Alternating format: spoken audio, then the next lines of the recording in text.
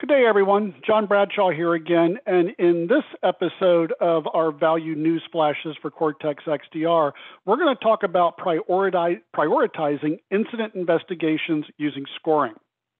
Now, when we talk about incident prioritization, we're going to utilize information about our assets, our users, and alert information to further refine the incident investigation prioritization process.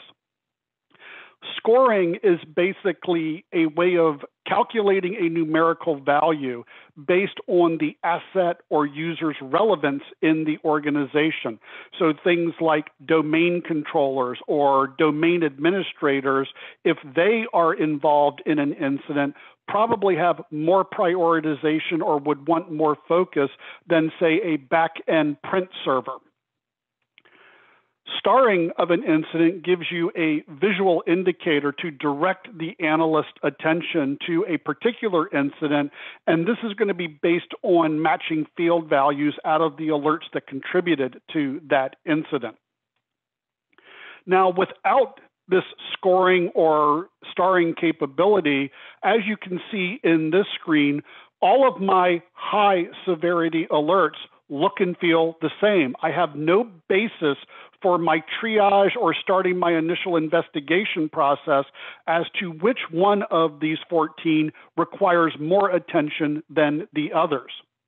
But when we add visualizations like starring or incident scoring, I now have a better breakdown where, sorting by the incident score, I can see that there are several high incidents that should get my attention first.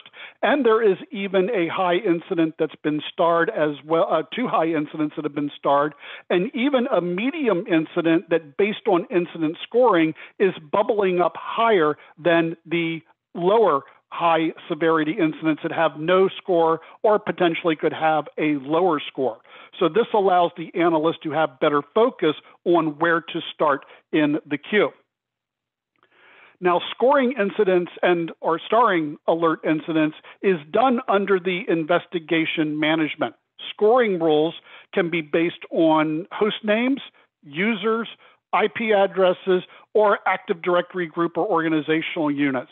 So you want to do that directory sync setup with Active Directory to pull this information in, and it can be used in incident scoring. Starring is going to be based on alert field values. So when you set up the starring role, it's going to present you with alerts that you have been seen in XDR, and you can come in and basically set up a filter.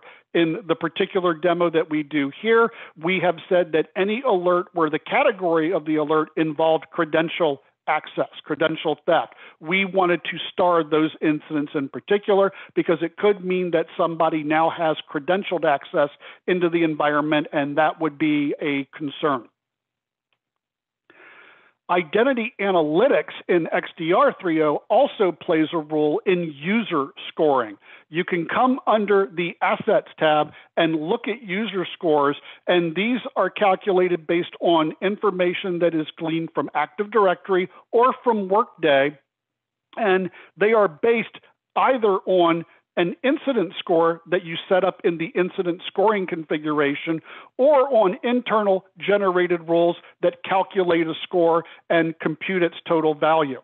So when you have, let's say, users that are persistently being involved in breach or incident situations, these users in the scoring will bubble up to the top when you sort the user scores there.